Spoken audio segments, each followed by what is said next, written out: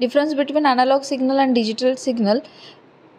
You can see here analog signal is continuous in nature. It has a infinite number of different values which is actually time varying, and digital signal is represented here. You can see it has only a distinct value 0 and 1. High means 1, low means 0, and it is represented like this. Analog signal represent the physical measurements like temperature, pressure, distance, sound, current, power. So it is prone to the noise, or it can be affected by the unwanted signal, or it is a less accurate. And digital signal is basically a signal generated by digital modulation. It is more accurate than the analog signal, and it does not affected by any noise.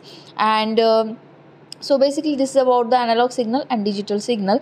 So the main difference here is that digital signal is more accurate than the analog signal, and it is discrete in nature, and analog signal is continuous in nature. Thank you.